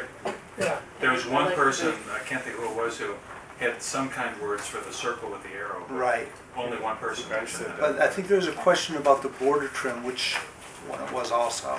So Laura just wanted to confirm that through the board before we ordered the signs, because once you start the process, all the tourism signs are going to be the same. I like 3. I like 3 too. I think that what makes it work for me is the fact that the mileage and the arrow are in the same box, and you don't have to say miles. It just tells you it's miles. If you look at it without it, it's not. What is that? 3? Is that the address? Or, I don't know. Store, yeah. Yeah, looks I like think it's having the mileage 3 general within a stores. box with the arrow. And I like 3. I'm assuming that the white border is the same size as the vertical break. Yes. Yeah. I like Yeah. 3. Actually, it appears that the vertical break might be a little bit wider than the border. No, that's it. It's out then.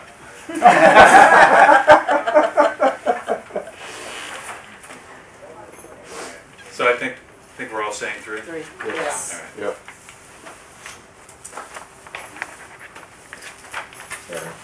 Yeah, I'm sorry, Jim. Could I just make a comment on signs in general? I've been out in the neighborhood placing signs, and our street sign inventory is bad down in the Bridge Street area. Okay. Uh, Be missing or fading? Missing. Okay. If you go to look for Hubbard Avenue, or there's 3 or 4 of them down there, you can't find street signs. And if you really don't know the streets, you're in trouble. Okay.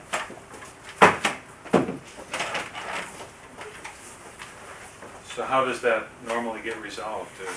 Oh, we put them up.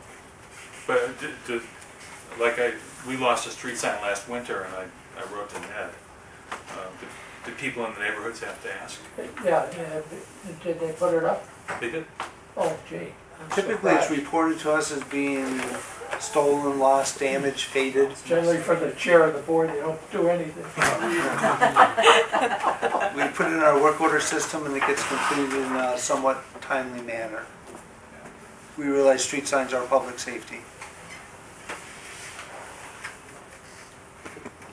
Okay. So we have the decision on the tourism signs. Now we need a SWAC update. It's on the board behind you. We had an extraordinary.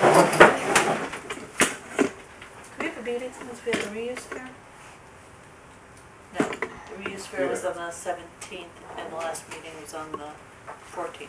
So, you know that we did this extraordinarily over-the-top successful reuse, and had probably about 500 cars, we estimate. We had about 240 surveys that came back.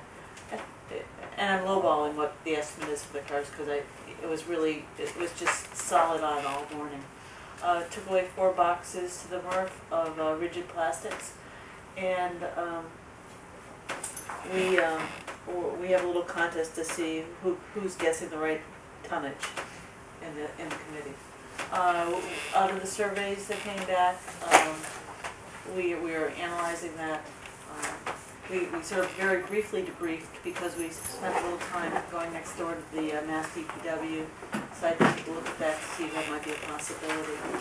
And then started really organizing ourselves to work on some next events that are coming up. Shredding, October 23rd we're doing something else, but it didn't make it. It's up there. I can't remember exactly what it was. And then in December we're doing a toy exchange. The idea is trying to do something about once a month to sort of keep momentum going. What I will say is it drew in a whole bunch of new volunteers to work with us. So that's where we are. And did using the Smith parking lot seem like a good idea? It did, although we've talked a little bit about we didn't expect the volume that we had. I mean, it really, blew our socks off. So we'd have to use more of the site and use the back side. But the fact that it was happening in the front really drew a lot of attention. And we were lucky to have volunteers that we needed there because otherwise it would have been an absolute madhouse. And we had some new people, like I said, come out of the woodwork to help us. So. But everyone felt very, very positive about it. We really got some very nice press and just felt like it was a very good event. So, Did we end up with anything left over that the DPW had to clean up? People bring things that didn't belong there? We had a small pile.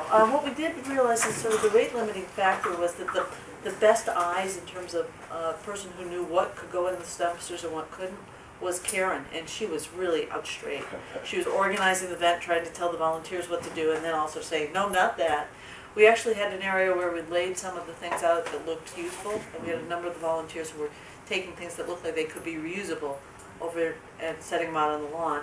But we probably spent about a half hour, 45 minutes after we closed up, sort of taking the things that we'd put out that we thought had some function that people might like, and then putting them into the dumpsters.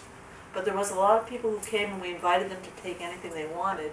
There were a number of people who, towards the end of the event, they'd pull in the parking lot and I'd say, are you here to shop or drop off? And if they were shopping, I'd send them over to park and they'd go over and people were taking stuff away, which we were very pleased to see.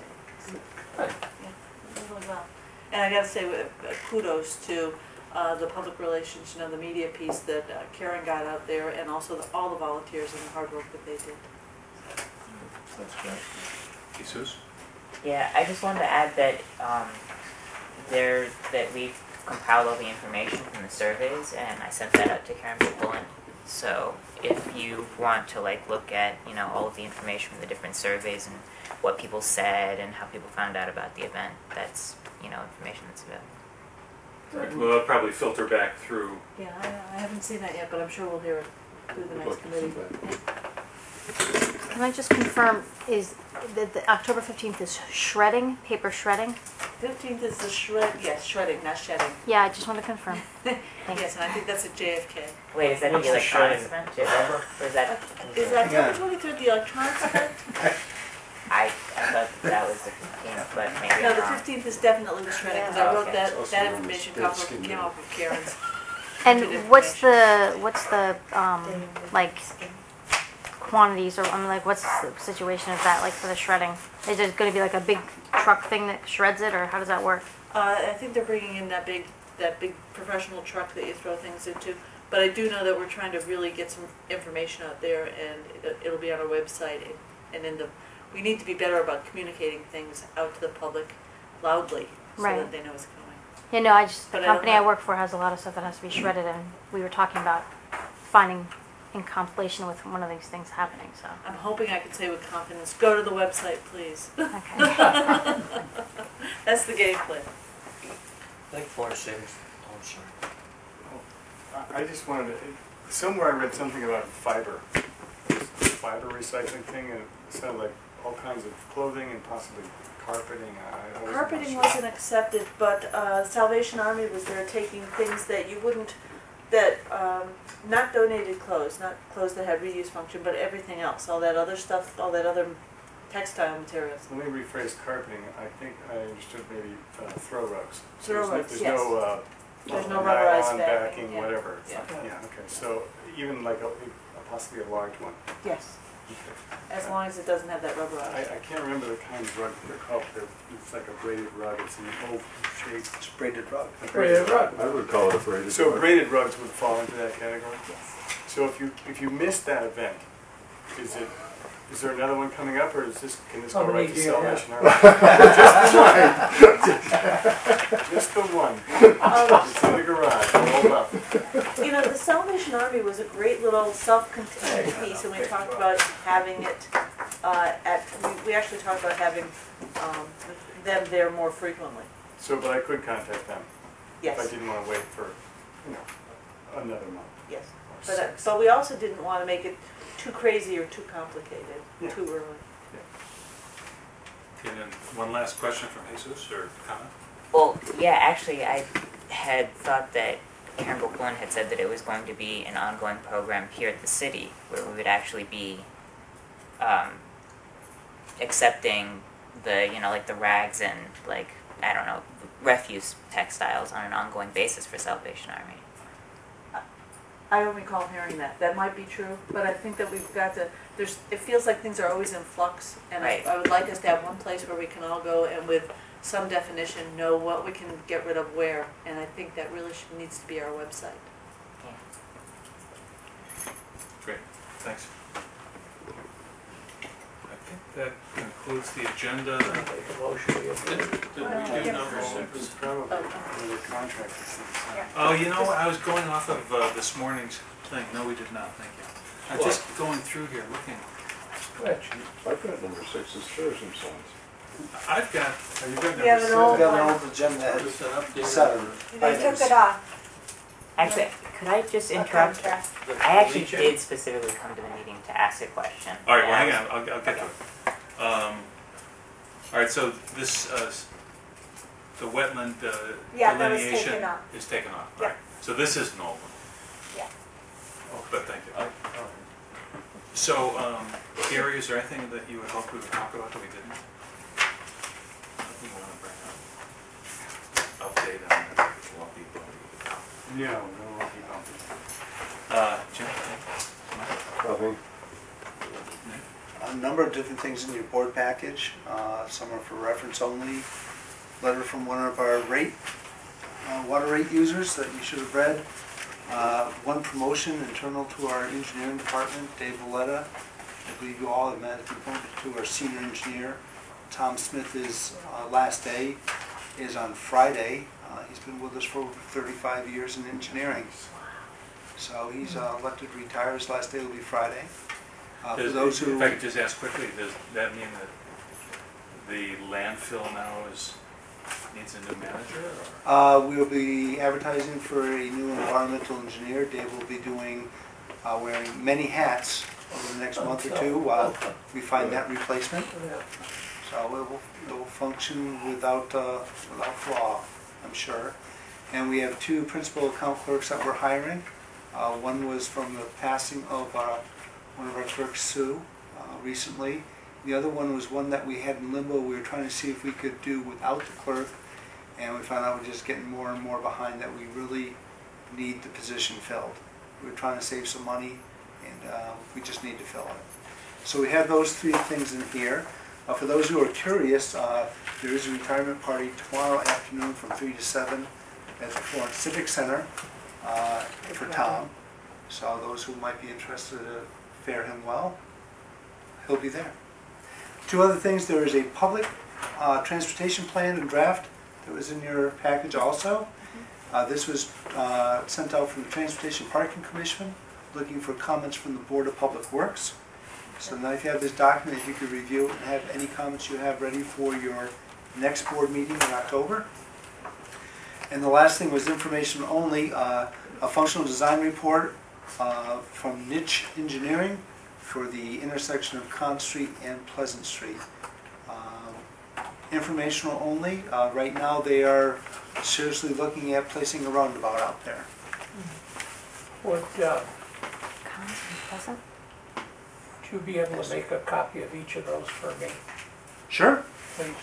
Does the, Didn't I give you one? No,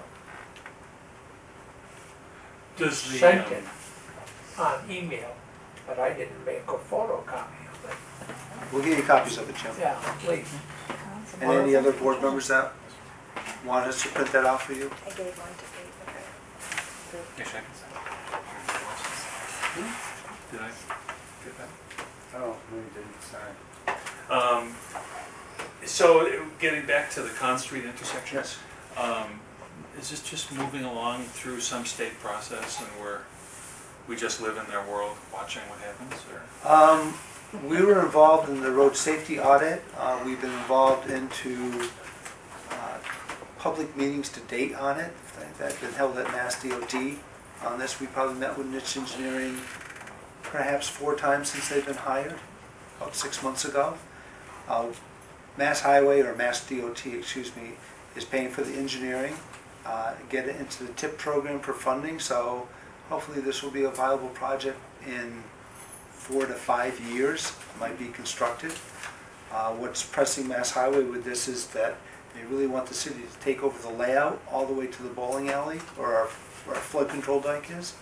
And Mayor Higgins at that point said, if you fix this intersection, which is a high volume crash intersection for the city, I think it's one of the top 10 or top 100 in the region, that we would consider taking over the state layout and making it a local road. Oh, so they'd fix it and then turn the whole thing over to us? From basically about 130 feet southerly of the Hoyok Street intersection out is state highway layout in the city. So basically we would take what we know is Pleasant Street and become a city way instead of a state layout. And what advantage would that give us? More plowing? Yeah. Why would we even consider it? That was something that the mayor committed to.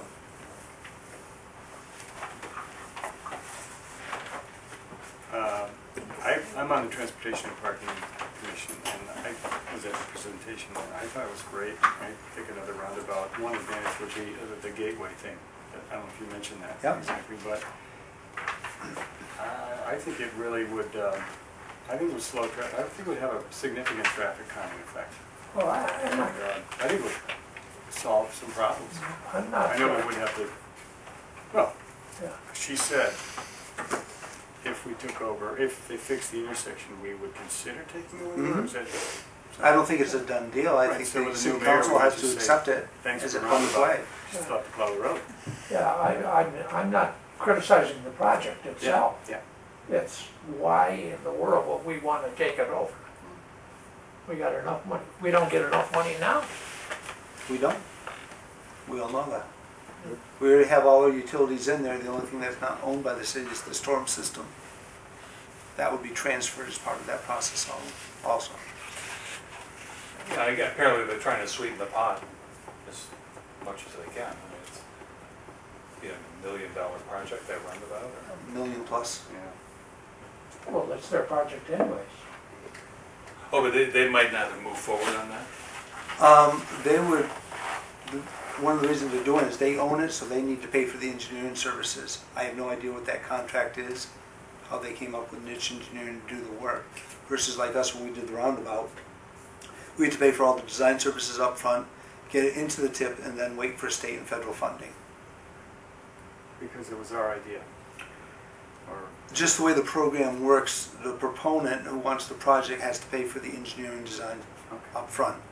So Mass Highway owns this project because they own the layout out there, so they're paying for those fees up front.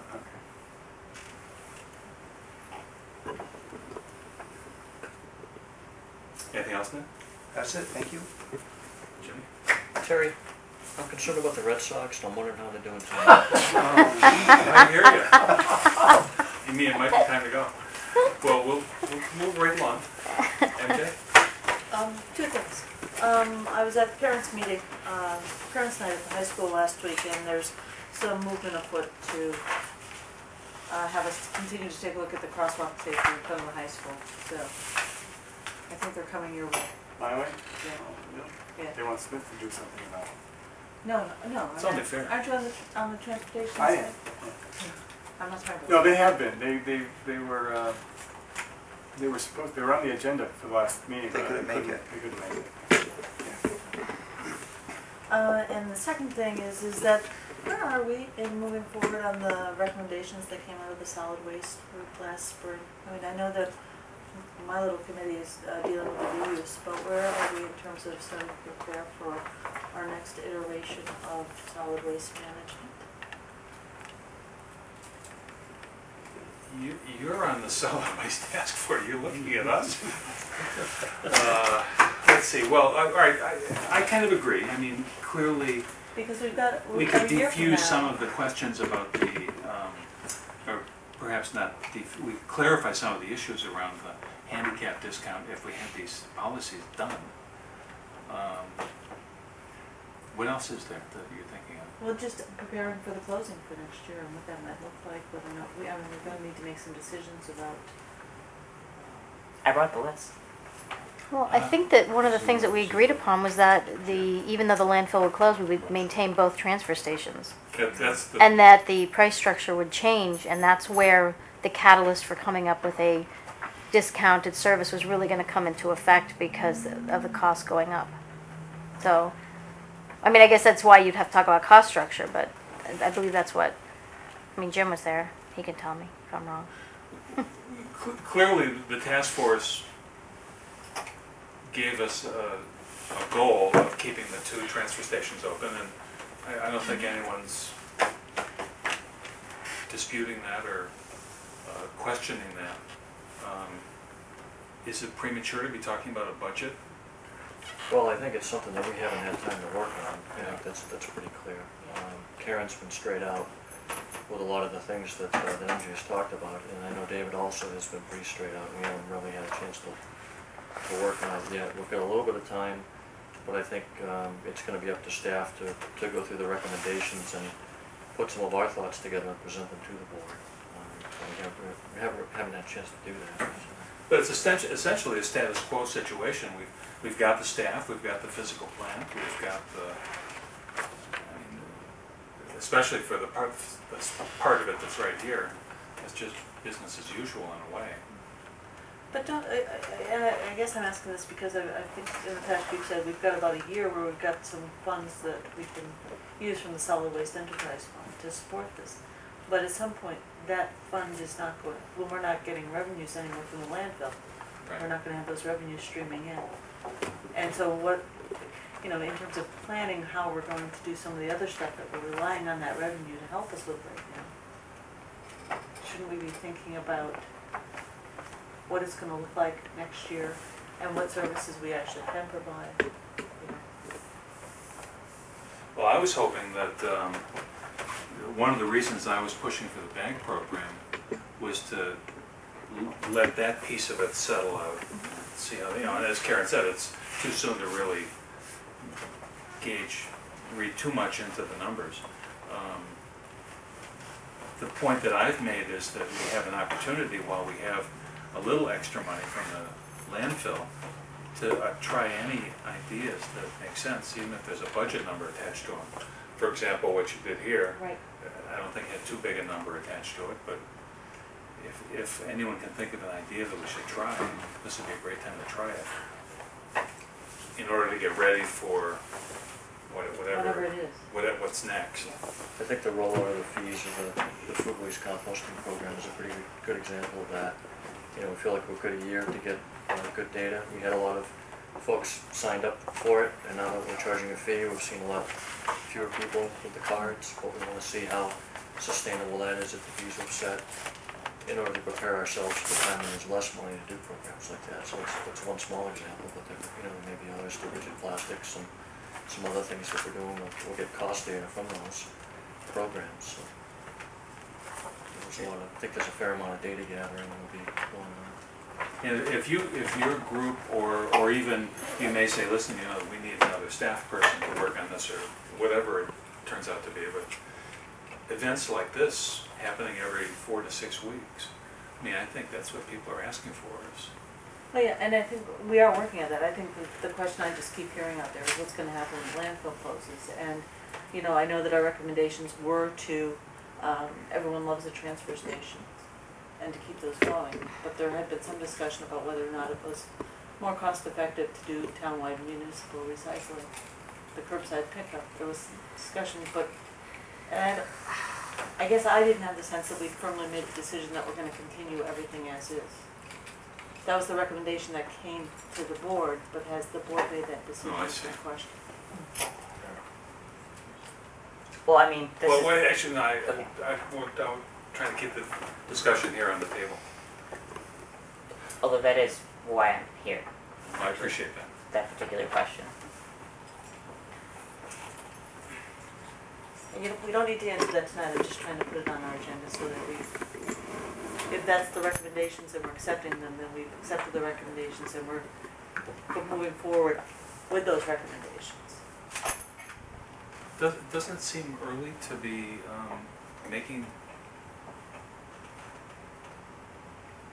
Well, I guess it's not too early to be talking about this.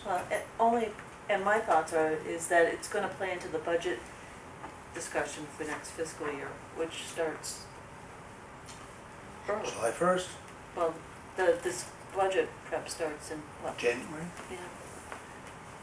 Well, it would help, at least me, to see the recommendations that the committee came up with, so we could,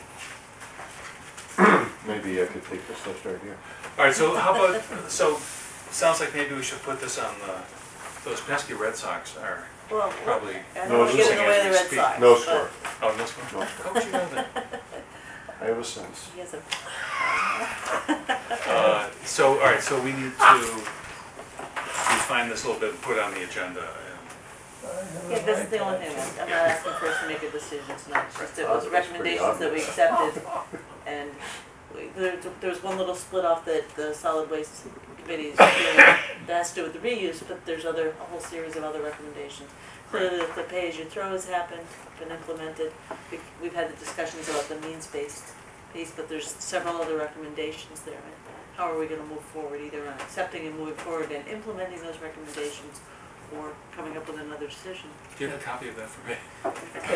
And also, also, Finally printed out one. how is that, all that gonna work in with the new Or could you facility email us? down below if we purchase I that? can do that, So, sure. All right. you know, there's I'll talk about an expanded facility down there that would do much more than what you can do here, you know, and so that's got to play into it also. Gary? I just have one question about I know with the transfer station here, we have we're now, we have our own truck to move the trash, I think, or is it just the recyclables? No, it does both. How many trucks Saturday, which has got to be the day for the week, do we have to move out, or is it one box? Well, we have a Sunday? staging area outside that's part of the transfer station, so typically he probably moves